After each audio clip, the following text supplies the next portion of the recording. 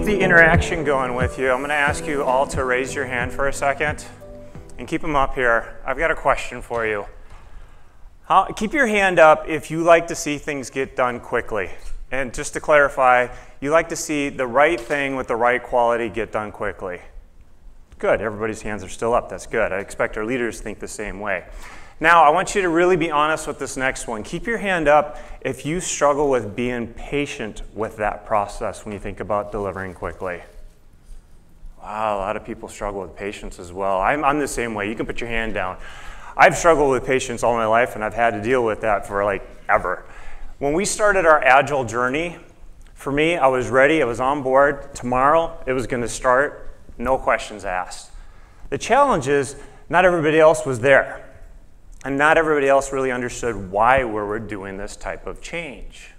And that was a bit of a struggle for us. Because as a large organization, and the larger your organization is, the harder it is to change, and the longer it takes to change. So for me, as someone that's rather impatient, I kind of struggled with this for a second. I had to take a step back and revisit this. Now, when I think about making that kind of change at Target, what we found is a way to accelerate this process. Because change can be extremely difficult for teams and can be difficult for an organization. That acceleration came through the form of the Target Dojo. So what I'm going to go through with you today in my talk is I'm going to share with you, where did we start? What did we look like before we went on our transformation? I'm going to give you a history lesson about the birth of the dojo.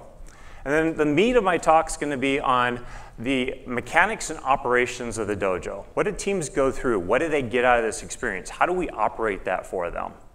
Then I'm going to wrap it up with a couple success stories and leave you with some parting thoughts.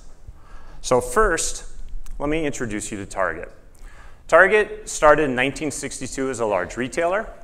We have over 1,800 brick and mortar stores and a large online presence, which is ever growing.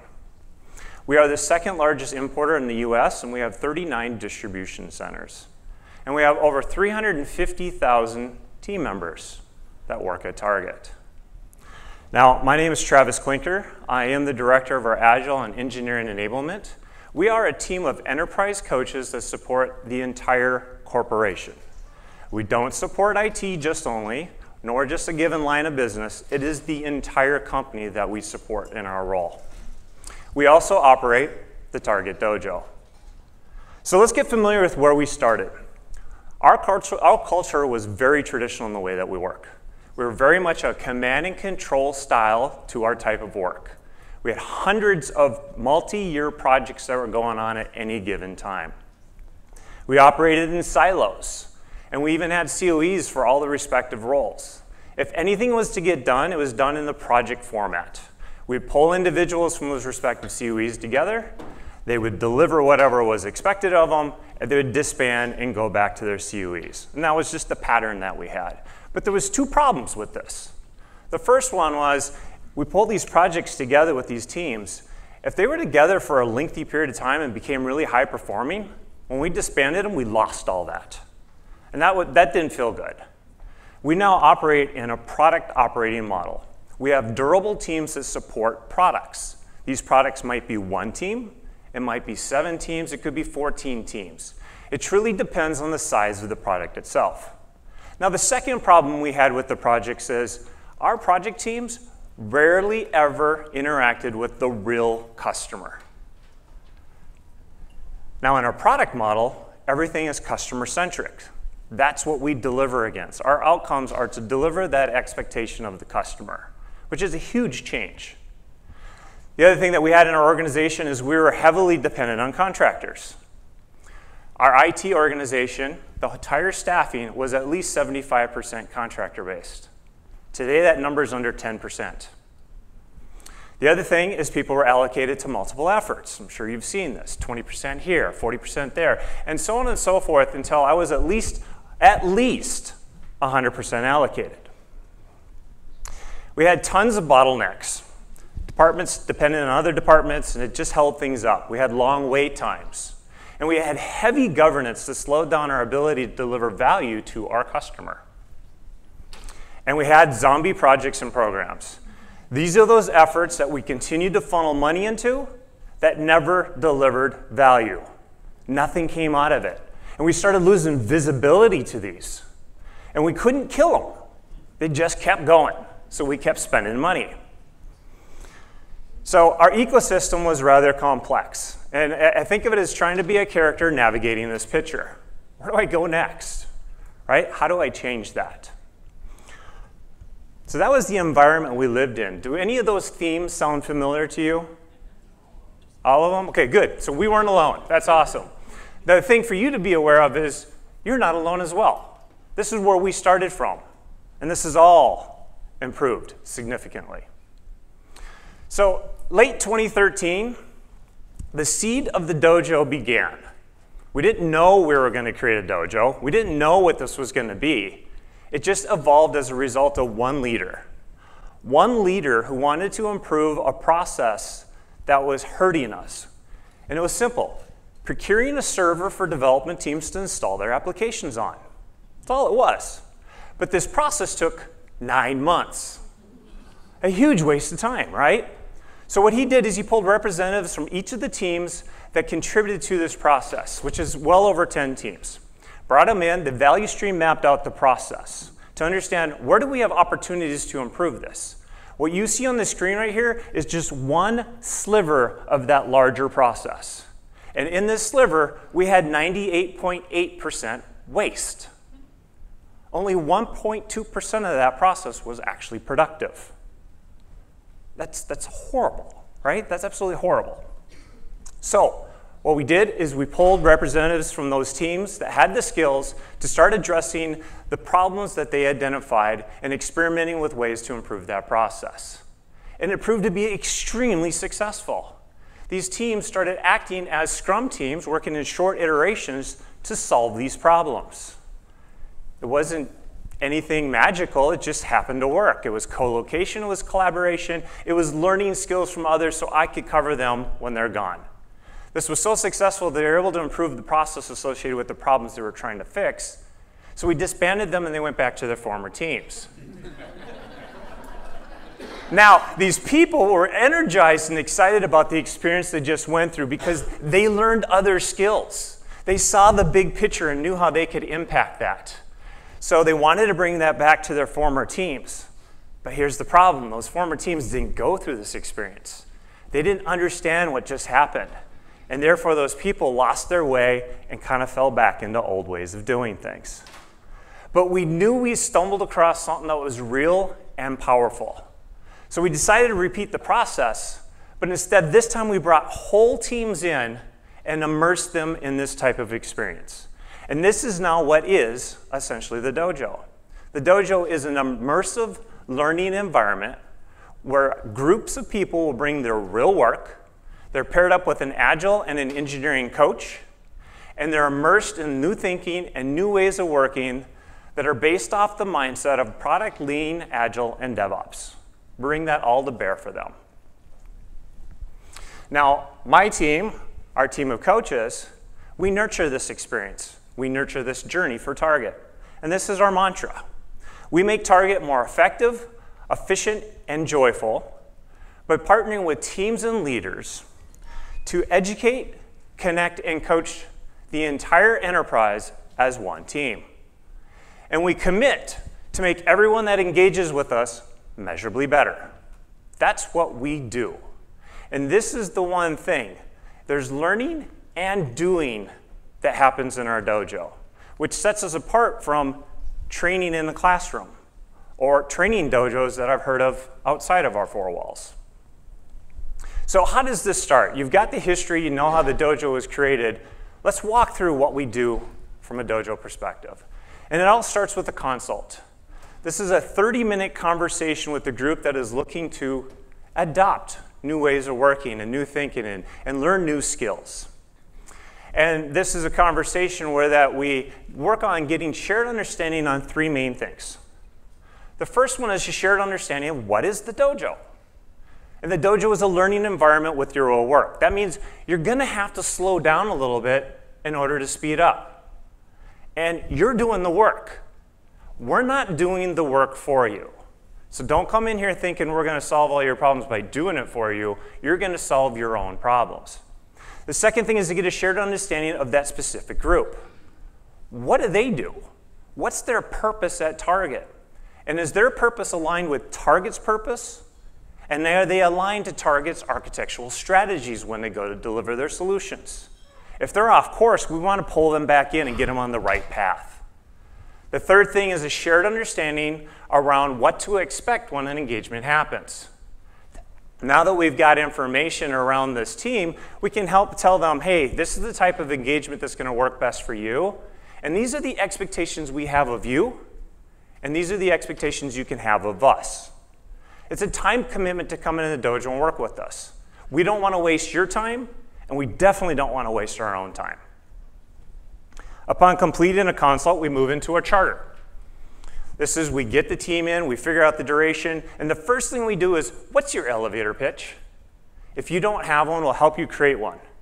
Because we want you to be able to articulate to anybody that asks you, what value do you bring to Target? Why should your team exist?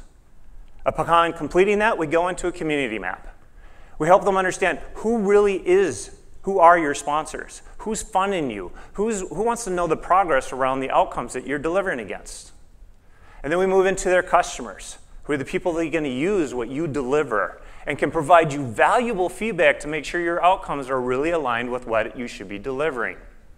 And then finally, who are those builders? Besides yourself, who might be contributing to the outcomes you're trying to deliver against? Upon completing that, we move into our goals and measures. This is, what are the goals that you have that you want to accomplish coming into this dojo engagement? We expect that they have at least 2 goals. The first one is around customer value. What value are you going to deliver against while you're in this engagement? The second one is around a group learning. What is that learning you're going to get from this experience and want to get from it? And then we help them define objective measures to understand whether or not they've actually accomplished those goals. Upon completing the goals and measures, we'll move into a skills matrix. Now, a skills matrix is the group will tell us what skills are absolutely necessary to accomplish these goals that we just set. And that group will tell us which skills they have, which ones they want to learn. And when we look at that, if we see a gap, this is our opportunity to bring the team and the leader to go, how are you going to satisfy getting this skill in this group to deliver against these goals? And where do you want to take it next as far as cross-training the team on it? Once we complete the skills matrix, we have the team create a working agreement. This is their commitment to one another and their opportunity to hold each other accountable for this specific engagement. Now, once we complete the charter, we go into the experience. And the experience starts with the environment, the dojo environment itself. The environment we have for the dojo is our coaching environment. We do not do this in their working environment. And there's a reason for this, and we have a good analogy I'm going to share with you. If you invited me to your house for dinner, and I offered to help you wash dishes, if I go into your kitchen and tell you how to wash your dishes, you're probably going to show me the door. But if we reverse that, and you come to my house, and you offer to wash dishes, you're going to follow suit with the way that I wash dishes, the way that I do them, right? And that's what we see in our environment. When they come to our environment, they're open to the learning, the experimentation, to deliver against their outcomes, and learn these new techniques for delivering their goals. Now, in our environment, we have a table. People are facing one another. This is really important because this fosters sharing, creation, or co-creation and collaboration. The other thing it does is many teams have something unhealthy associated with them. And in sitting in that environment for so long, that unhealthy tension is going to come out. So our coaches will coach them through that because we want those individuals to leave in a better state than when they came in. There's also a plethora of whiteboards in our space. We want to make everything they do physical and transparent. It is important for teams to be able to visualize their workflow, to look at their work and see that up there, and to explain it to their leaders and to their customers. This has been extremely powerful for the business teams we've worked with. When they when we start their sprints with them and we put their commitments up on the board and we're starting to work with them, we also then start adding all the unplanned work that kind of finds its way in. And these are on different colored Post-its. At the end of that sprint, we have a conversation. How'd we do? How'd we do under commitments? Oh, we didn't achieve those. Why? Oh, what's all this unplanned work? right? And that allows us to have then a conversation with the team and the leader around unplanned work. How are we going to tackle this when we go back into our environment? And what really are those priorities, and where can we actually say no and get a better understanding of what unplanned work we're not going to do and which ones maybe we have to, and have some trade-offs. Now, in addition, they have a 50-inch TV. This is for them to share, pairing, mobbing. It's an activity for them and a source of sharing it with the entire group. Now, in addition to the space, we also have the engagement itself. It's the entire group that comes in, or our entire team, just depending on what we're working with. And it's the people that on that team that have those specific roles are part of this too. Your product owner, your scrum master, the leader, customer if necessary, are all there. And we have coaches that coach the entire team, as well as those in specific roles to ensure that they level up in their own skill in supporting that team. And when they're in there, they're operating what we call hyper sprints. These are 2 sprints a week. So they're doing a sprint in 2.5 days. What this helps the team do is figure out how to break down their work into small, valuable pieces that they can still deliver. It helps them seek out fast feedback and do rapid experimentation. And the repetitive nature of it cements the behaviors we're teaching the organization. They start to build muscle memory. Now, they do 2 sprints a week. They also do 2 sprint reviews a week. This is a picture of one of our demo lounges. This is where the group will invite their customer, their leader, other peers to share what did we learn and what did we accomplish during our 2.5-day sprint. Now, when they're doing a sprint review, we want groups to understand 3 main things. The first one we want them to understand is how to talk about customer value. All too often, groups want to talk about the work they accomplish, but not necessarily the outcomes it achieved or the value it drove. And this is about building a relationship with your customer. The second thing is around learning or even failures.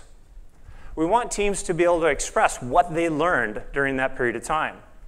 All too often, groups want to cancel a sprint review because what they committed to is not what they accomplished. And they're a little scared or embarrassed. But the reality is they learned in that experience. So we want them to communicate that to their customers, to their leaders, because that's still informing what outcomes they're going after and any adjustments they might have to make. Now, the third thing that we teach them is around seeking feedback. It is so important to pull that feedback in to help you continue to align towards those right outcomes. We anchor everything to what we call as an acronym of PLAD: Product, Lean, Agile, and DevOps. And we throw a little I in there to round out the acronym. And that's innovation. Now, we don't teach innovation in the dojo, but we help teams understand that they're innovators just as much as anybody else, and to keep that in mind and continue to explore. But product is the product management concepts. This is about bringing people, process, data, and technology together with a customer-centric lens to achieve their outcomes. Lean is around maximizing value and minimizing the waste. We pull in the lean portfolio management concepts and teach them about value stream mapping. We help them understand how to write appropriate and productive OKRs, objectives and key results. And as needed, we'll assist them with their quarterly planning process. Agile's the big one. This is the mindset. We're always focused on those values and those principles with the groups that we work with. We want them working in short iterations. We want the fast feedback. But it's about those core principles and values than it is around any type of practice. At Target, we don't mandate or even teach a given framework, a specific framework, and say, you must follow this practice. Instead, we teach them the variety of concepts so they can figure out what works best for them. Because what works best for them is what's going to stick. And that's what we want it to do, is to stick. Now, DevOps, my definition is going to be different than probably anything you've seen before. Because when you boil it down, we want DevOps to be real for business and technology. So from the business perspective, we teach them about empathy, collaboration, and experimental learning. This is important to us. We do the same thing with the technical teams, but we also layer in the automated tests, the pipeline development, and delivering against our architectural strategy by microservices. But we help them with those technical practices on those IT teams. But this is core. This is core to everything we do is around PLAD. Now, when a team is done and we close out our engagement with them, we'll do a follow-up. And this follow-up might be at 30 days, 60, 90. It just truly depends on the type of engagement we had with them. And this is the opportunity for teams to share how have they started to incorporate what they learned into their day-to-day work. It's also an opportunity for them to get clarification on questions or a refresher if they've forgotten a few things. But they don't have to wait for a follow-up. They can reach out to a coach at any point in time in order to get clarification on anything that they have questions around. So how do we know this is working? How do we know that the coaching in the dojo is actually having an impact? Well, there's two objective measures that we measure for ourselves. The first is a net promoter score on our coaching service. We hold ourselves to a bar of 60 when it comes to NPS. And if anybody's familiar with NPS, it's a pretty high bar when you think about NPS. The second one is a lift in learning. We want to know that each individual had a lift in their competency from what they just went through. So we do a pre and a post assessment. It's the same assessment. What we want to know, was there a lift in competency based on the experience they just went through, given the objectives that we're trying to teach them. Now, in addition to these two objective measures, I will personally reach out to the VPs of the respective areas we've been working with. My intention is to find out, what are you seeing that's changing with your groups? Are you seeing an improvement in engagement? Is there more collaboration that's going on? Are you seeing a positive attitude? Are people happy? Those are the things that are really important to me. And we want to make sure we're having that kind of impact. All right, so great. We can measure this from a coaching perspective, but what about the groups that are coming through? Well, I want to share with you a couple business stories for you, 2 stories. And I can't go into specifics, so I'm going to use some general terms, but you'll get the picture of what's going on. So the first one was a part of the organization that's on the revenue generating side of our organization. And they have some key customer metrics they constantly are measuring and trying to improve. There was one they were stuck on. For multiple years, they were unable to move the needle on this specific customer metric. So they reached out to us. Could you help us? Are there things you could do that maybe help us improve on this? Absolutely, come on in. We pulled in teams from operations, from business process, from IT to take a look at this. What could we do to make this better? And we taught them techniques around Plaid, and we started having them identifying what are those problem spots? And what are some potential experiments you can run to see if that actually solves your problem? In literally a matter of weeks, the group was able to identify some experiments, validate them, and put them into practice in order to improve this metric. At the end of it, they improved their metric by 25%. And this was just in a matter of weeks. There was no magic here. We created the environment, the co-location, the collaboration, applying the Plaid techniques, taking a new mindset, helped them break through this barrier. Now, the second group that I'm going to talk about was a purely business group, a very large part of our organization. It was 30 process teams that were delivering into a given activity, a very important activity for Target as well. Now, these teams had a commitment for their activity. There was an SLA that they had to adhere to. Well, their adherence was at 22%, which wasn't really good. So they reached out to us, same thing. Could you help us with this? Are there things that you could teach us that might make this better? Absolutely, come on in. We brought those teams in over a course of a period of time and taught them around the Plaid techniques. And we helped them figure out, again, that collaborative nature is so powerful when you think about what you're trying to solve. What are those problems? What are the experiments you can run and start validating this? Again, in a matter of weeks, they were able to improve their adherence 4 times. 4 times that multiple, at 88%. And they gained the confidence in what they learned in order to take that back outside of their experience with us and continue to improve. Again, no magic. It's setting the environment and helping them work through this. And that is the thing that's really powerful around what we're doing. The dojo is we're helping teams identify, define, and solve their own problems. It's not up to us to solve their problems. It's up to them to solve these problems. We're just teaching them the techniques to do so. Now, we couldn't do this alone. We had executive support. Our CIO came to the organization a little over 4 years ago, and he understood the value of product, agile, and DevOps. And he was going to change the IT organization to put us in a product operating model and apply these practices, which was great. We took him on a tour of the dojo, and he immediately saw the value. Told all his IT leaders, take advantage of the dojo. Have your teams use this. Have them skill up. Have them get better in ways of working. That was fantastic. But he did one other thing that was really powerful. He held a firm line with the business. He talked to the LT team and told them, here's what I'm changing in IT. And by the way, your responsibility is to properly prioritize work. That's all you have to do, properly prioritize work. And I'm going to help you. What he had them do is write down everything that was going on in flight on a Post-it and throw it up on the wall. When he was done, they had over 800 initiatives on the wall. He took each one and said, does this contribute to our enterprise strategies? Is this critical to target at this point in time? If it wasn't, it was deprioritized. We ended up moving from 800 plus consecutive projects that were going on at that time to a prioritized backlog and our new product operating model. We could stay focused, we could manage our WIP, and we had clarity around some of the projects. Now, in addition to having executive support, it was about building partnerships in the organization. We built partnerships with finance, HR, our learning and development team, and our corporate real estate teams, because they could help us make the shift in the culture that we're trying to make as well. And the things that we were able to accomplish as a result of those partnerships over the past 4 years are astonishing. We were able to drive a learning culture. Our teams have, the team members have the ability to take 50 days out of the year for their own personal learning. We were able to make some improvements around diversity and inclusivity. We've changed our recruiting habits to focus on, are we bringing in people with that plaid mindset as opposed to just the specific skill? We're able to change our annual funding model.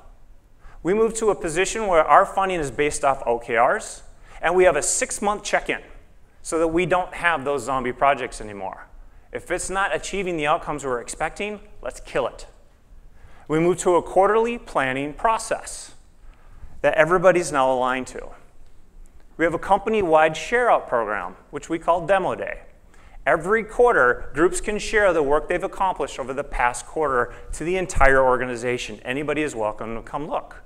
And they can communicate what they have coming up for the next quarter. We've also started to hold internal conferences with external participation. And this is so powerful because we want people to be exposed to you, the things you're doing, to bring it in so we can get outside of our 4 walls, but we can bring you into our organization to help educate that. And then finally, we moved away from those corporate cube farms to open pod spaces. So collaboration happens much more naturally. So I want to leave you with some thoughts. As you go on your own journey, realize that this is a journey. It will not happen overnight. And I'm sure none of you have heard a leader say, I want to be agile in 3 months, right? You know it doesn't happen. It is a journey. So be patient. Immerse your teams in that learning and give them some time to adapt to the change. In addition, make sure that they understand that they really are empowered. Now, you can't let this happen organically, so you have to be persistent. You have to nurture this journey in your organization. So find those partners, seek feedback, and use that to determine where you're going to go next. Experiment and adjust your journey. Find those executive leaders that can be the support for you. These are the ones that are leading by example. Those are the ones you want to latch on to, so they can provide you the air cover if you run into resistance. And then finally, just do it. Don't think about trying to create a plan for this long term, because it will not unfold the way you think it will. Instead, find your guiding North Star, start heading towards it, learn from the experience, and then just adapt and change as needed for your journey. Now, I cut a ton of stuff out of this to make this work in 30 minutes. So what I'm going to say is go to dojo.target.com. You can read about our journey. We have it out there. And if you are interested in taking a tour and would like a lengthy conversation on this, you can sign up on our site.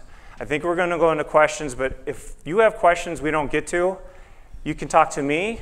Jeremy, raise your hand. Tom, raise your hand. Either one of us can answer a question on a break as well. Thank you.